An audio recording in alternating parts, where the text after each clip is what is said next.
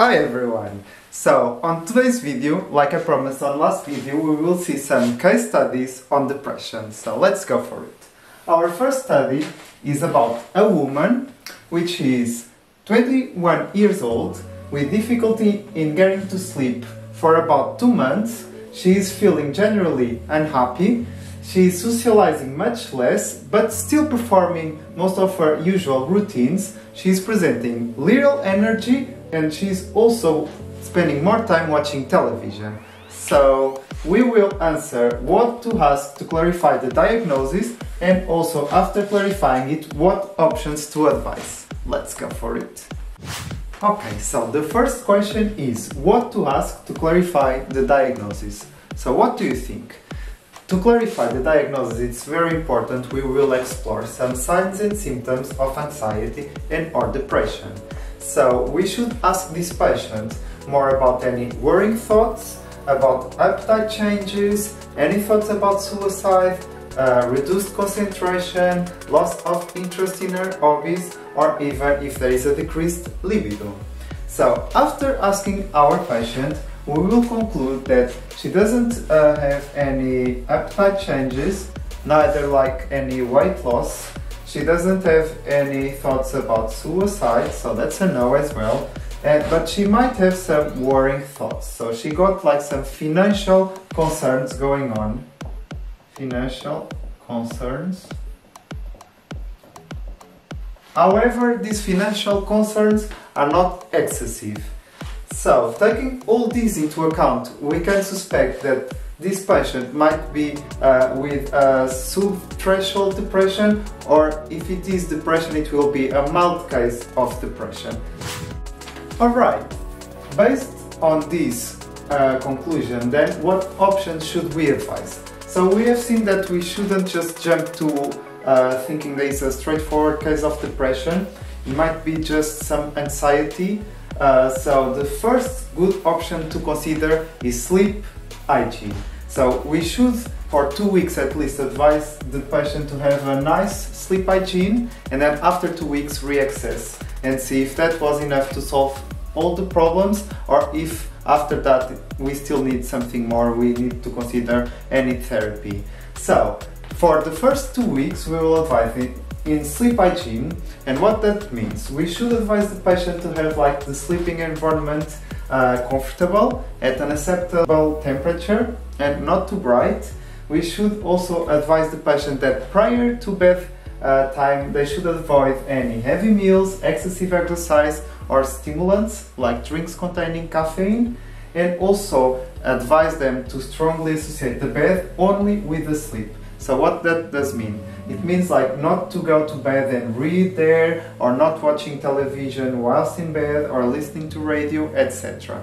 So after doing these 2 weeks, we will see that if it was just anxiety mixed with insomnia and lack of sleep that was causing all these symptoms, or if by any chance is really a mild case of depression, and in that case we might consider give the patient some therapy.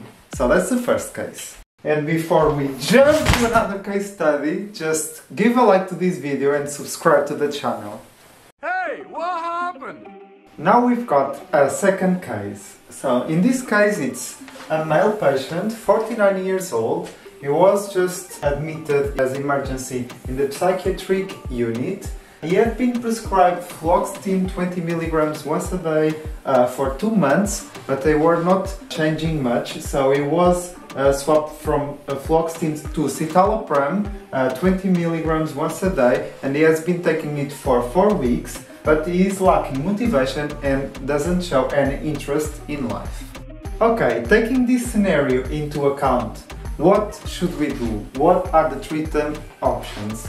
So before considering changing straight away medicine, so he has taken a SSRI, then he was changing to another SSRI and it seems not to be working, we still first to consider the adherence, if the patient is taking the medicine as normal. So we should ask the patient, and if necessary any family members, to access if the patient has been taking the doses as he should, if he is not missing any days. So after doing that, we will understand that the patient is taking the doses as he should. So there is just another option, which is increase the dosage of the SSRI. However, the SSRIs, they have a flat dose response curve. So there is not much benefit in enhancing unless the patient will be a smoker or a fast metabolizer, and we will find out that the patient is not a smoker. So best option is perhaps to change to another drug class. So if our most plausible option is changing the medicine, we should, because it's not a newly prescribed and newly diagnosed patient, we should go back in time and see his previous medication. So if we do an in-depth review of the previous medication, we'll find out that this patient 3 years ago has taken venlafaxine 75 mg modified release twice a day, and these medications seem to give him much better results. But when we go to do this investigation, then we understand that the patient, after going out of the hospital with this medication, he stopped because he was afraid that he would get hooked up to the medication. So he was afraid he would get addicted to the medication. So what should we do? Definitely we should then consider this medication because it's a different class. Previously he was taking SSRI, selective serotonin reuptake inhibitor, which, like we've seen in the last video, it increased the serotonin in the synapse. We will instead give him a SNRI. So it is a serotonin and noradrenaline reuptake inhibitor. So it doesn't only increase the serotonin, but also the noradrenaline. So it contains additional effects for depression. However, there are some side effects possible with this medication, but because the patient has taken it in the past and it was effective, that's a good solution to start with. We should just educate our patient.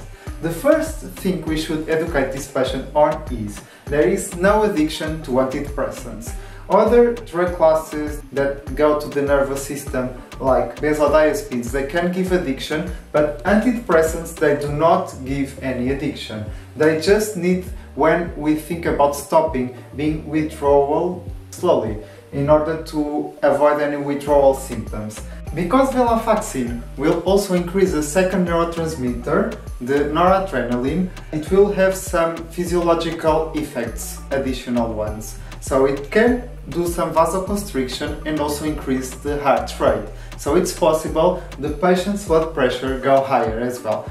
So this information should be given to the patient, and close monitoring of the blood pressure should be done as well alongside with this new therapy.